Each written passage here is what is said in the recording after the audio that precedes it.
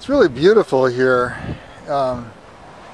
Blue skies and beautiful wilderness area, and it's a horse ranch, and there's this beautiful 200 kilowatt solar system that we installed. The ground mount system is one that is mounted in the ground, and there's these cement posts that are put in. There's 2,000 panels.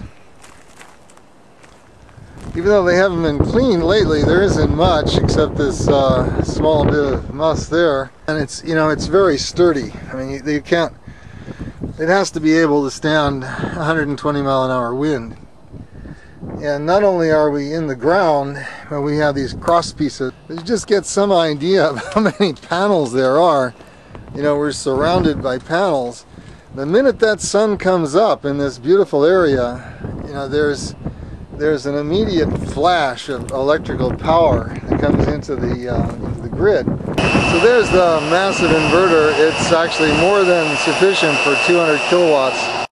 So according to the sharp engineers, this system, which is rated about 200 kilowatts, is already putting out 103 kilowatts. It's only 8:15 in the morning.